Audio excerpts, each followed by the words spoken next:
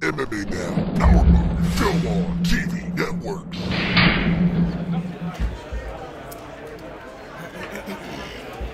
Conor, no belt on the line, but this still has a super fight feel. What does it mean to you to still have this type of support? What they tell you, it's always a super fight when I'm in town, so I'm living, this is the numbers and straps life.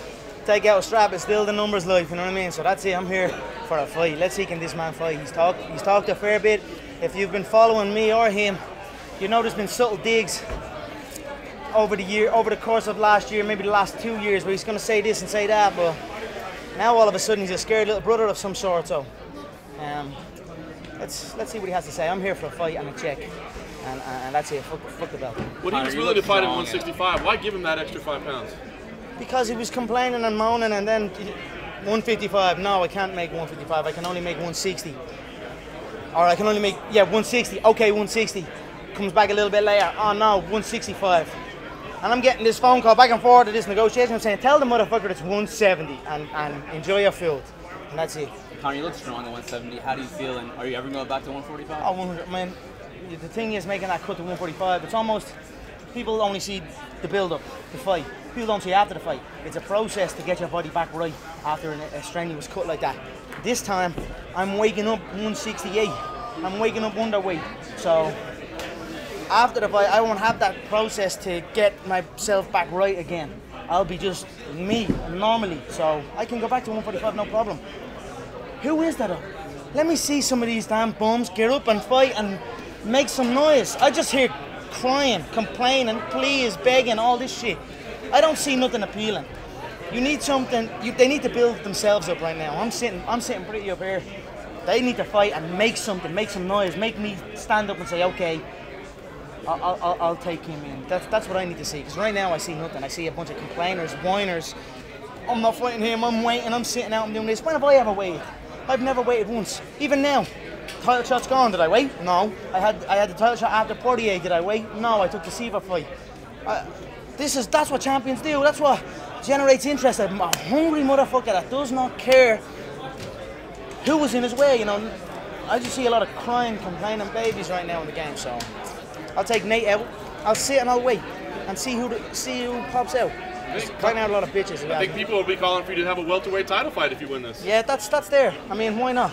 That's probably leading option. I mean, the Sanyos is an absolute bum. I swear to. I mean, and he's still complaining. How can you pull out a fight with a Bruce Fulton, still talking all this shit, and his team is talking all this shit? Man up and fight. Come on, do you know what I mean? So I don't know what to say to this guy. Is there any disappointment on your end that you don't get to chase history this Saturday? Saturday? I'm not.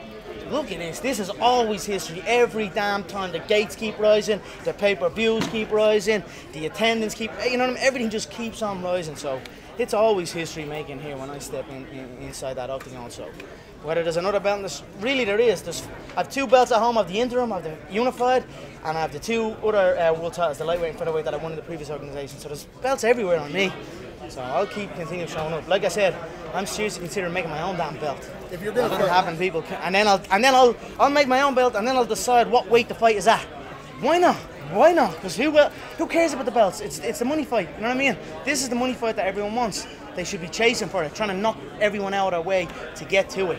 Not crying and complaining and saying I'm gonna wait until Uncle Dana picks up the phone call. And, please, you know what I mean? All that shit.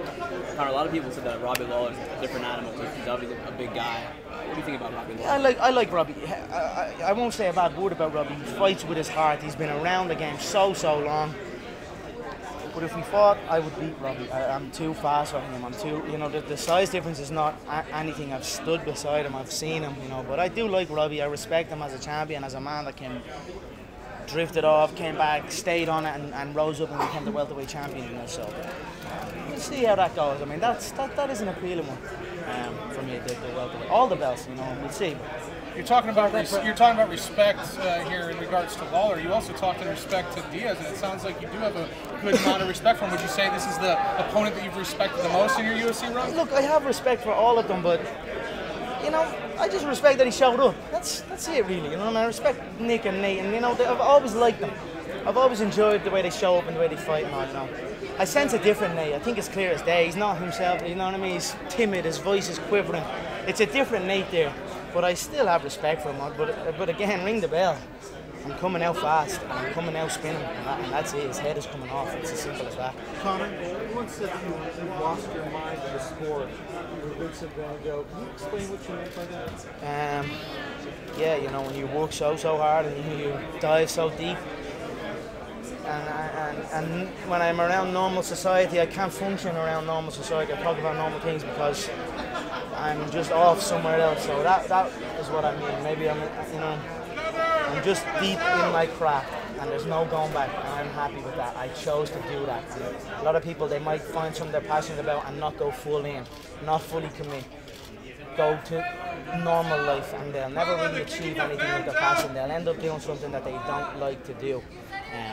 So I have gone insane and deep into my craft. How long can you keep doing this with that in mind, with the strain and the expectations and the responsibility? How long can you keep doing this? There's no strain, man. What strain? I'm chilling. I'm living good. I am living good. I'm eating better. I'm dressing better.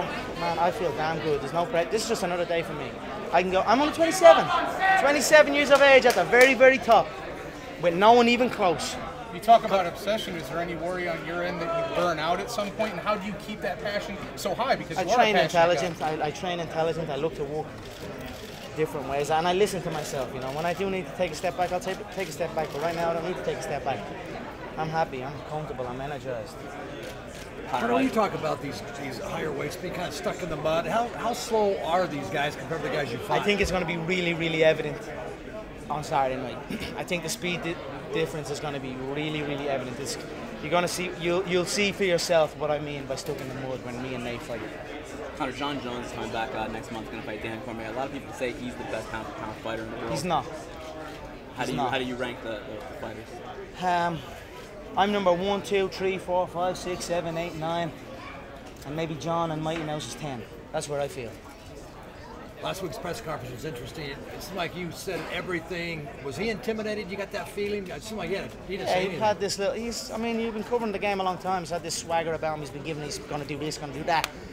He done nothing. He sat there and quivered. That's what he done, and looked at Nick every 2 seconds. So he shouldn't have said anything. If he hadn't said anything, I wouldn't even pick up the phone call. He tried to call me out, tried to do this and that. Now I came hunting for him. He's trying to say people are afraid to fight him. I hunted him down, stalked him, got him, and now I have him trapped on Saturday night. Give me a Mystic Mac prediction for the fight Saturday. You know, I'd love to see it play out a little bit longer, so I can show the fans the improvement. I didn't get to show the true improvement that I have in my game in that last fight because it was over so quick. But I just can't see him taking the shots. He's going to feel a new level of precision and a new level of power and a new level of unorthodox fighting that he's never experienced in his life. I hope he can last into the end of the first, but I don't really see it. I hope so. I hope he can take it. Do you fear anybody? No. If you're willing to fight me, we can fight. No problem. Come and try me, anyone. What's the businessman Conor McGregor like now? Because now you transcended that whole thing, and now you got cars, houses, whatever. What's kind of the businessman Conor McGregor? I'm just continuing being smart, making smart decisions, aligning myself with brands and companies that I feel represent me and that I have a passion in. Also, I won't just jump in front of anything if it doesn't suit me, if it doesn't fit, and I won't engage in it. But I'm being intelligent, growing in all aspects of the game. Like the businessmen be interested in politics sometimes? Did you see last weekend in the Irish general election? I got a great laugh out of it. Someone voted for me or someone tried to put my name as a president. I mean, you know, I would love to do something to help my people, but I wouldn't go in as a publicity type thing. I wouldn't be interested in that. It doesn't. And I think a lot of that, some people have done that. You know, that man Ken or whatever his name is. He went in. If you're not going to go in and make a difference, if you can't truly help the people, then I would, you know, they might do it. So, who knows? That's down the line. Maybe, I don't know. A lot of champions in the past, Conor, didn't go up in weight, didn't go down in weight to fight other champions, didn't fight other, big fights. Why is it important for you, and why do you think those guys didn't do that? I don't know. I mean, people. Fabrizio pulled out and threw cards down the water. John pulled out and threw cards down the water. Nobody was willing to step up or down. I can't answer that. You play it safe. you don't take risks, you won't go all the way. So I get in, I take risks, and that's why I go all the way. Conor, Steve Cohen said the best fight to Ireland ever been changed. Do you agree? Steve Collins is an absolute legend. I mean, what a warrior, a Celtic warrior. I was speaking to him before I came here. He dropped into the camp to me. I trained with his brother Pascal, who's a phenomenal boxing coach, got a great stable of pros. To hear something like that, I'm very flattered. I'm very flattered. And I continue to get better. Continue to show my countrymen different ways to fight. You know, before me there was boxing. There was a certain set of movements. Now people are opening up their mind, and I'm very proud of that. That's a great honour and a great compliment to do that. Is he right? Am I the greatest fighter? I think so. I believe so, and I'm only getting better. I'm only 27. Conor, I know you like to make bold claims, but realistically, is 170 the highest we could ever see you fight? Who knows? I could be like a block at once. You know, as I keep growing and keep eating and keep training, my body could change as I get older. You know, I could become that solid block at 170, and at that block 170, I'd happily go to 185. It'd be like going 145 to 155. So. I have no problem doing that. I'd go in and go up. No problem. Conor, how much of this fight is just you pulling your body out of 170 to take the welterweight step? Just eating and training. That's it. Just trying to relax, eat, train, enjoy it the way it's supposed to be. You know, weight cutting is a weird one. It's weird the way it even became what it is. But for me, 170 is just relax. But it seemed like you wanted to fight Nate at this. Well, it's a division. It's a division. You don't want to fight 155. You want to fight 60. Then you want 165. Let's just fight 170. You fought there. You fought many guys. You fought Rory. You fought some top guys of that weight. Let's do it in a division. Let's put another division on notice. Is this meaning that if this goes well at 200, you'll go for the welterweight? Why not? I mean, I could. I certainly could. I mean, what's the story with the signers? I would have liked them bump. 45, 55, 70. 45, 70, 55 is, I don't know, we'll have to see, but I'm up for it. I'll make that decision after the fight. Conor, the gang signs with the left hand, the animal balloons with the right. Did you just make that up off the cuff? That was brilliant. No, I mean, he has this kind of demeanor about him, and then he ain't what he portrays, so that's what I was getting at that. Conor, what is your interest in Hollywood? I know you said that's kind of secondary. People said it was a distraction for somebody like Ronda. Is that really secondary to you? Is the fight game always going to be most important? I think so. I mean, I don't have a deep-rooted passion for show business or that kind of thing. But as something else dies down, as one thing dies down, another thing rises. Who knows? Now, there was a time back when I was obsessed with football. You know what I mean? That was many years ago. Then the fight business for me. Now it's the fight business. Who knows it down the line?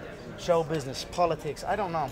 I'm just living my life and training and fighting and collecting. Conor, at 145, your advantages were your speed, I guess, and your power and your size more specifically. As you move up, those presumably diminish. So how do you deal with that? Yeah, preparation for each preparation for a 45 contest and a 55 contest or a 70 contest is different.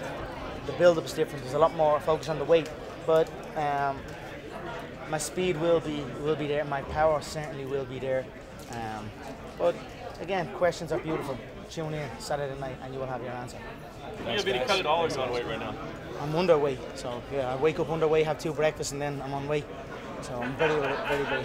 Conor, that day at the Los Angeles conference when you said those things about portraying the chaplain wearing the shirt, that's what you came up with, or you had planned? I had a suit picked for the conference, was going shopping, and then I went into that Rodeo Drive. It's a great place, that Rodeo Drive. Treat you very well. When you roll in there with some money, they are the nicest, friendliest people you've ever met in your life. I wonder what it's like if you don't have money rolling in there. But I went there shopping with my friend who I had over with me training. Saw that shirt. It reminded me of the El Chapo, the famous thing, and I just rolled with it. It was literally the day before the press conference. So we just had some fun with it. That's what life is about. Have fun. You know what I mean? So that was a lot of fun. How's the Spanish doing? Huh? How's your Spanish doing? Not very good, but I'll learn for you, because you keep asking me. You've asked me a few times, right? Next time I'll have a little bit of Spanish for you, yeah? Thanks, guys. See everybody tomorrow. Thanks, Conor. Thank you, guys. Appreciate every one of you. Thank you. Thanks, Conor. All right, let's. Fine, yeah.